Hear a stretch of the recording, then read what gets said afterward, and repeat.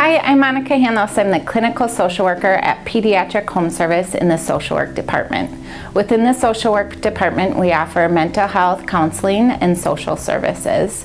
I've been here for 7.5 years and love meeting all our different patients and their families and providing helpful interventions that they can use every day.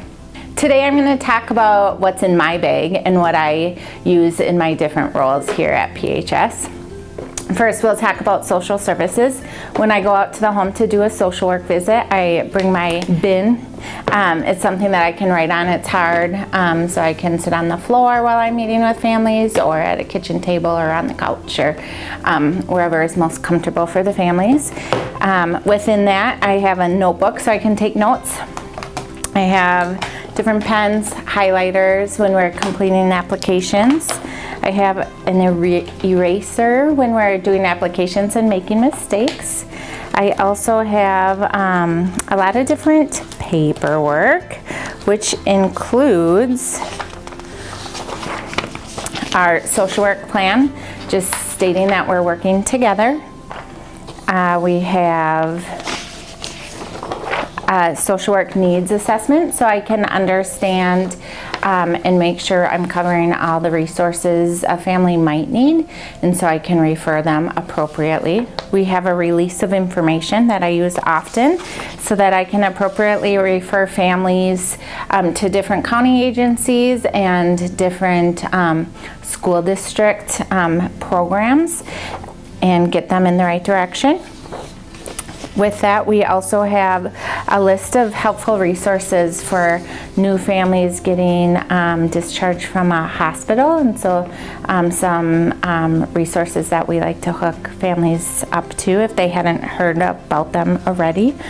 And then there's a lot of questions within home care about home care nursing and personal care assistance, and so we've developed a resource for families to answer a lot of their questions, and so I can help work through those questions with them through that. So that is what I bring on a home visit, and now we'll move into mental health services. I do work with families, and we do play therapy in our play therapy room, but here's a little snippet of what I might work with kids in play therapy. So we might have different masks. This one is Spider-Man and Hulk.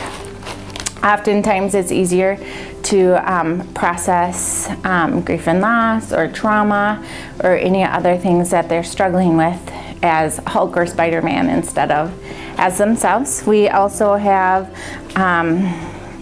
baby dolls. This one has a feeding tube, and so kids can kind of process what they have gone through if they're struggling with any kind of medical trauma.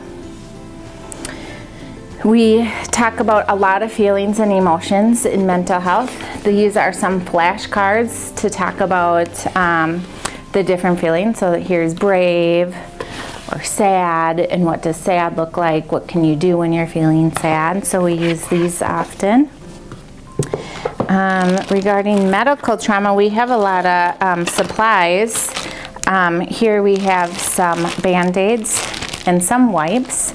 We also have, this is some lab draw items. We have syringes and tubes and needles. They're not real, but it's something that kids can process if they're scared about them or not understanding what's happening. We have blocks, so working through boundaries or setting things up and knocking them over.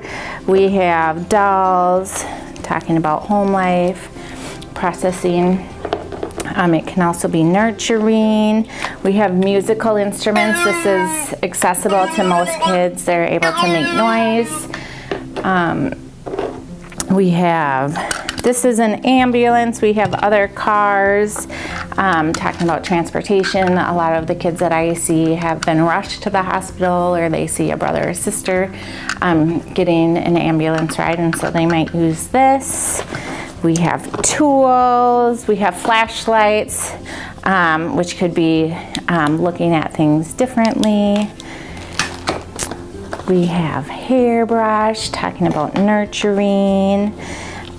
We also do a lot of deep breathing and calming activities, and so here's a breathing ball that mimics the breath you should be making while you're taking deep breaths, breathing in through your nose and out through your mouth.